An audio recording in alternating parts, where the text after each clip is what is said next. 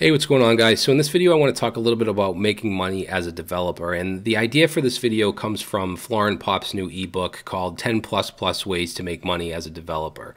And I'm just going to kind of go over the 10 different methods that he has and give you a little bit of my own insight and experience, let you know what they are. And if you want to dive deeper into these topics and get some really good quality information and experience, then definitely check out Florin's ebook. I'll have a link in the description with a code for 20% off. So let's jump right into it. The first one is the most obvious, which is making money as a professional web developer, so getting a job at a company. This is the most common route. So a lot of people learn how to code, whether they're self-taught, boot camp, college, whatever it might be. Then you start filling out applications, you start to go to interviews, you fail a shitload of interviews, we all do, and then ultimately you land a job as a developer. And most of us get into coding because we really love it, we have a passion for it. So if you're able to make a good amount of money doing that, that's not a bad deal. As far as how much money, it really depends on where you are in the world. If you're in the US, what state, what city you're in, that really, tilts the scales. So to give you an idea, a web developer in my area, which is the Boston area, is around $74K a year. So low side is 50K, high side is 108K. So you can get up to six figures as a web developer. If you're doing something like DevOps or AI, I mean, there's other types of developers that make more money, but this is typical for a web developer, at least in my area, which isn't too bad. So if you can make $80,000, $90,000, $100,000 a year doing what you love, like I said, that's not a bad deal. So that's one way to go. That's kind of your main route.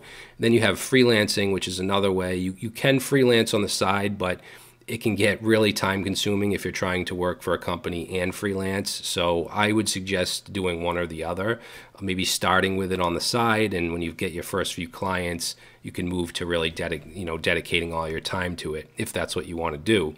So I've done both. I prefer freelancing. I enjoy the freedom. There's something really fulfilling about doing your own thing, having your own business, but it is difficult and it's not for everyone. You have to be willing to take risks, because you don't know if you're going to make a ton of money this month or you're going to make no money.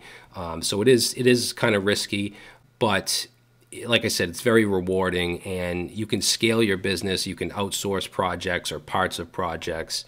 I ended up hiring 2 in-house developers. So I mean, it depends on the type of person you are, whether you're going to get a job at a company or freelance. And to get started, you could start with sites like Upwork.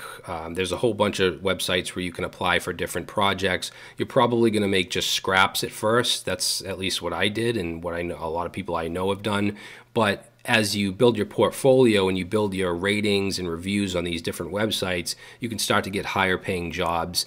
And definitely don't stick to just those websites. You want to go and look at local businesses, small businesses, see where you can help, where you can build them a better website with better functionality, better design. If you can create a little application that will help them run their business in some way, and really just tailor when you pitch to these companies, these businesses, tailor your emails or whatever, if you're going to go talk to them, to their business. Don't just use some pre-made template. So that's freelancing. The next one the next few are really just side incomes to start with, but could get into something bigger. So number 3 is blogging, which is a type of content creation. So it's obviously it's writing. You don't have to be a great writer to start a blog. You just need to be able to offer some valuable information. It could be like written tutorial type posts, or you could be talking about new technologies, new frameworks, or whatever it might be. Now, when you start a blog, it's not going to make money right away, just like most of these aren't. It takes a lot of time and dedication. And one thing that I will say is really valuable for most of these, if not all of these, is having a social media presence. So you really want to do that along with all of these that I'm mentioning, because if you have a following, if you have a social media presence, you can promote your blog, you can promote your products, and so on. As far as making money with a blog, you can use ads, so Google AdSense. You can have affiliate links to other people's products where you get a chunk of the the money that people pay for other products. You could promote your own products. You could potentially have sponsors that will sponsor your blog. So there's different avenues to take. So the next one is running a YouTube channel, and obviously this isn't for everyone. Not everyone is comfortable on camera or wants to be on camera, or even do screencasts. I know that when you get started, even when I got started, I hated the sound of my own voice. I hated the sound of my accent, with my Boston accent, which was much thicker back then.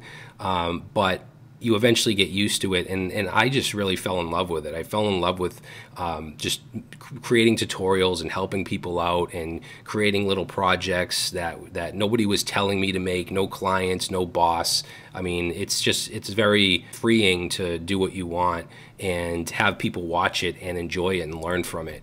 So I would say don't start a YouTube channel to make money, because you're going to be very, very disappointed. It takes a long time just to even make friggin' $50 a month. It takes a while. So don't start it for that. If that's all you would start a YouTube channel for, don't skip this one. But if it's something you enjoy doing, you're passionate about, you could eventually make a decent income, decent side income, or even move to full-time if you get really successful. So the next one is live coding and streaming, which is similar to YouTube. I mean, you're teaching code basically on video, except it's live. My recommendation would be to start YouTube first, or just any kind of pre-recorded video before you just go live. And you're probably not going to get anybody in there if you go on Twitch and nobody knows who you are and you start streaming. So I would suggest putting some YouTube videos out, building a little audience. Again, social media presence, Twitter specifically, really helps. Just get out there and get in the community. But yeah, that's an option. Twitch has some really cool ways for people to donate. You have bits, you have subscriptions, Amazon Prime subscriptions. People can gift subs, so there's a lot of different ways. I haven't live streamed yet. I plan on doing it this year, and I'm probably going to do it on Twitch, because I think that it's a better platform for live streaming than YouTube is. And Florin goes into this, in detail in his book, because he's done a lot of live streaming on both Twitch and YouTube. So the next one is one-on-one mentoring, and this is something that I really haven't done. At least for money. I've helped people out here and there, but and of course I've done lots of content, but I haven't had experience like being paid to directly talk to someone and help them. But I do know quite a few people that do this for well over $100 an hour. So you can charge a good amount, because when you really know what you're doing and you're able to help someone out directly, like not through a video, but directly, where you can answer direct questions, that's worth a lot, So use your experience as a developer to help others. And even if you start with free mentoring, just to kind of get your feet wet, to see how it is, see if you can actually help people, because not everybody that is a great developer can really explain and teach people stuff. So maybe do it for free a couple times, and then maybe $40, $50 an hour, move up to $100 an hour. And I know people that do this for like $250 an hour. So you can make pretty good money doing it. But like I said, I haven't really done it myself. Check Florin's book out. He's done it quite a bit. So the next one is courses, which is of course another form of video content. So you can make a lot of money doing courses, and it doesn't even have to be like direct tutorials or teaching a language or a framework. It could be a freelancing course, a business course, whatever, anything that you have experience in. Working, with a team, using Git, open source. I mean, there's a lot of different topics that you could do a course on. And just because someone else has a course on it, and that goes for YouTube and this other stuff too, just because someone else has done it doesn't mean that you won't be successful. You have a unique take. Everyone does. So that's something I see a lot is, oh, there's so many of those out there that it's not going to be successful. There's a lot out there, but none of them are you with your exact take. So don't let that discourage you from doing any of this. But with courses, I would suggest doing free content first, or even a free course first, because free stuff is a lot easier to get eyes on. So start a YouTube channel, build a decent following. You don't have to have 100,000 subscribers, but try to get 1,000 to 2,000 subscribers, and then create a course and promote your course to your YouTube audience. And again, I can't say it enough, social media, Twitter, people are always promoting each other's courses and ebooks and stuff like that. So just something to think about. I know video content isn't for everybody.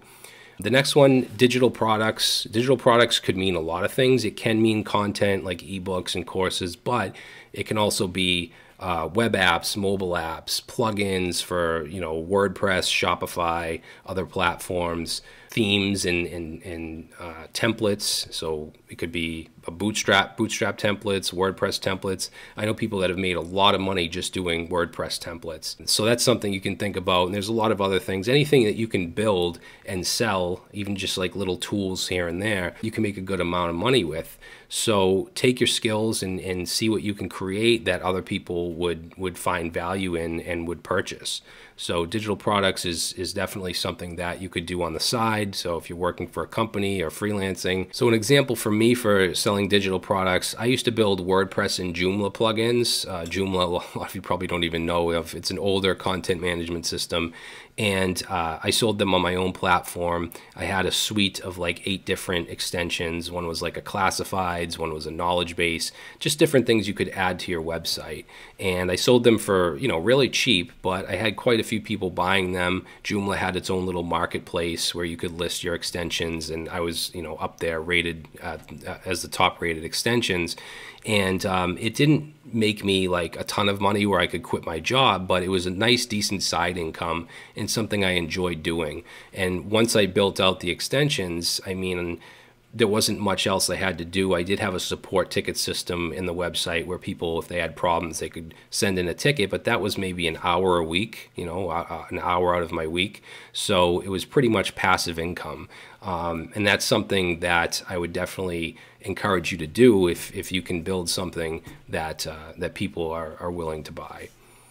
So the next one is contributing to open source or building an open source product. And obviously, open source software is publicly available software, and a lot of it is free. You usually think free when you think open source, and there's different ways you can still make money by creating a free open source product. So one is contributions. If you create something that's free that people like, you can set up a Patreon. You also have GitHub sponsors. Now GitHub has its own kind of like Patreon built in where people can directly contribute and support you for creating, open source projects. Another thing you could do is you could have a free version, and then you could have something paid that people can get as kind of an add-on. So an example for that is like Tailwind CSS, which is a free open source CSS framework. But then there's also Tailwind UI, which is a paid product. So if people want to take it a step further, they can purchase Tailwind UI. And there's so many different things like that. And you can make a good amount of money with it. And you're also, creating a good product and, contributing to the open source community. So the next one is, or the last one is creating a SaaS, which is a software as a service. So basically this means that you create some kind of hosted product that's usually licensed out monthly, people pay monthly, yearly. And some examples of that are like Trello, Figma, Basecamp, Dropbox, and then there's a lot of like hosting services. And I know these are the real big guys, but you could create something smaller and license it out and maybe even create a little startup around it if you have a couple people that are willing to help out, a few friends that are developers. And it can take a lot of time to create a SaaS, at least a successful one. I know people are creating them left and right, but it takes a lot of time and dedication to create a successful one. But if it does become successful, you can make a lot of money creating a SaaS. I don't have experience with it, so I can't say too much on it, but definitely another thing you could do as a developer. So those are the 10 ways to make money as a developer. Obviously there's much more than that, but these are 10 that you could look into. If you want to dig deeper into these topics, check out Florin's ebook. Again, link is in the description with a promo code. But that's it, guys. Thank you for watching, and I will see you next time.